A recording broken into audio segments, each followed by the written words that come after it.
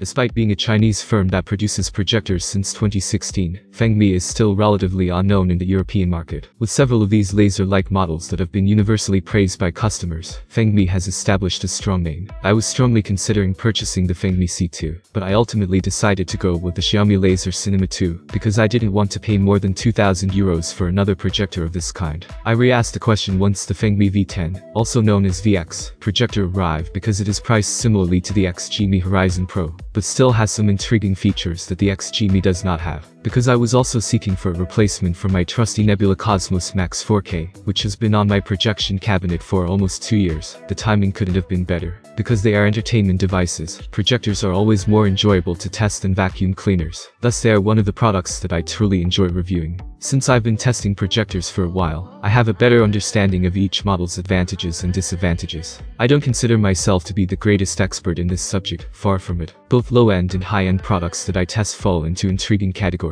Since price is essential to me just as much as it is to a typical customers, I had to wait till this projector arrived before I could try a Fengmi. What makes it intriguing? First, I wanted a good projector, and this Fengmi could definitely handle the job. I was seeking for a replacement for a projector to install at the back of my projection room, but I didn't want to replace it with the first comer. Why? The sound system appears to be intriguing beyond 4K. The MEMC will prevent image latency and tearing. The color coverage is extremely broad, and this Fengmi might very well replace the XGMI Horizon Pro in the future. A Chinese operating system called FengOS powers the Fengmi. The interface is consequently entirely in Chinese, but you can switch the language in the settings to enable you to return without having to translate the fundamental displays, which are always filled with Chinese language content. Ideal pairings for this kind of projector include an external HDMI device like an NVIDIA Shield or an Amazon Fire TV stick. When you know where to click, starting a projector in Chinese is not difficult. I'll explain how to get to the settings and switch the language. You can select either automatic or manual image correction on this screen.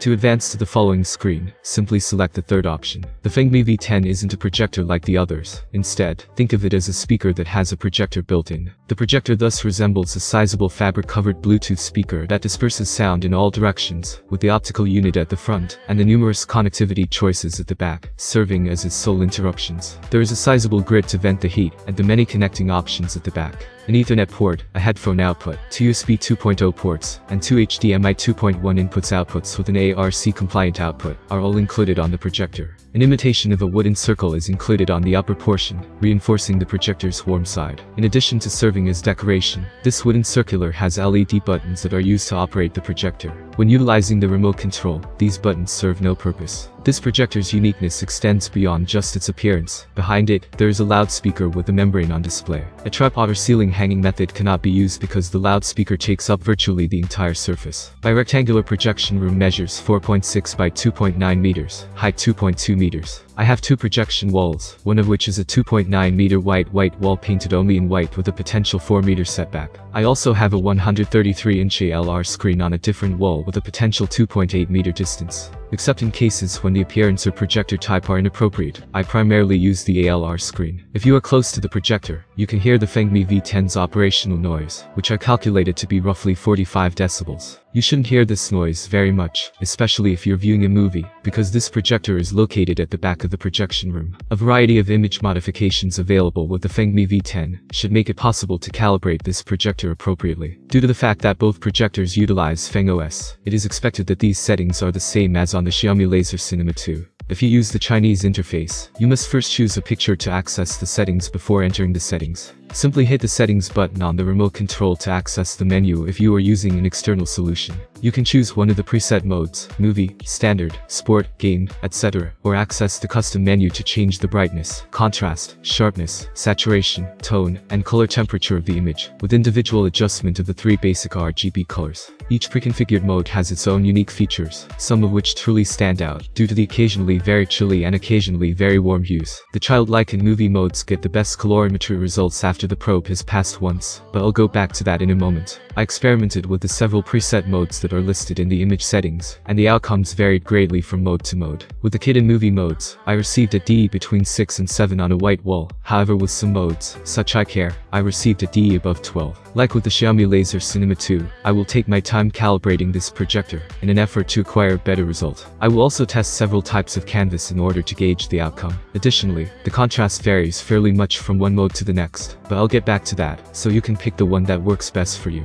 I get 760 lumens of brightness in view mode, and 1404 lumens of brightness in office mode, when the brightness is set to 50% in each case. The brightness can therefore increase depending on the mode used and the settings, but I was unable to get the 2500 lumens that the manufacturer claimed. Increasing brightness isn't always a good idea since, even though the brightness is stronger at 100% of the light, the image quality suffers. You should instead establish a balance between good brightness and good image quality. I should be able to achieve that balance using calibrating. With the default settings, the image has good crispness, 50 for sharpness. The various lines can be distinguished clearly with the various test photographs I use, and these lines don't exhibit any oddities. While there is some sharpness, it is not as strong as on comparable Chinese projectors. The Fengmi V10 projector was created with the idea of a speaker in mind, and it appears that the shape of the device was intended to enhance sound quality. I don't have a tool or studio to gauge the caliber of sound a loudspeaker produces, therefore I can only express my subjective judgment. The Fengmi V10 has a definite sense of quality, which is largely due to its format and appearance. So I anticipated that the sound quality would positively surprise me, but that wasn't the case. The audio quality is good, but I don't think it differs significantly from other projectors' audio in my opinion.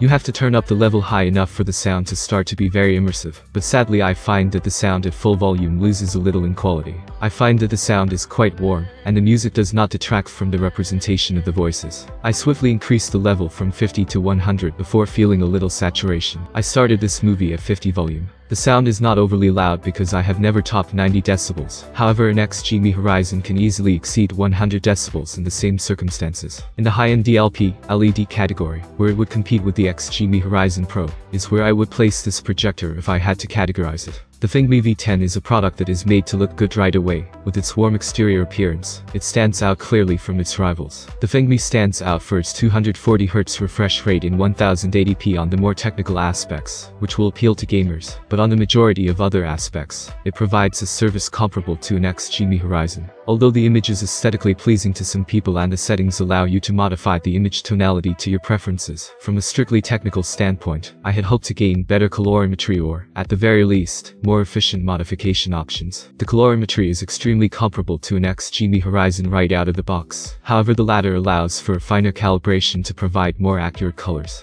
The contrast represents a weakness, similar to that of the majority of projectors of this type. To discover something better, you must choose a laser projector. On the other hand, the autofocus is quick and effective, and the image is very clear even without changing the settings. The Fengmi V10, which uses the same operating system as the Xiaomi Laser Cinema 2, has a range of motion compensation levels that reduces image tearing during sudden lateral motions. You can easily see the value of this feature by removing this option. The Fengmi V10 produces good sound, but I wasn't able to provide an objective argument to support my opinion, which left me unhappy. Although the sound is pleasant and warm, I believe that it lacks a little relief, and the volume control is not linear, so you have to increase the volume pretty quickly to experience the benefit. I consider the XGMI Horizon's audio output to be fuller and more potent. How is XGMI Horizon defended against by Fengmi? Fengmi and XGMI, in my opinion, provide experiences that are somewhat comparable. However, XGMI wins since the settings allow for superior image quality, even though most customers will probably not notice much of a difference. Additionally, the XGMI performs better on an operating system level and uses less power. I therefore prefer the XGMI at a similar price point. If the Fengmi were a little less expensive, I might be a little less certain. Thanks for watching, have a nice day and see you soon.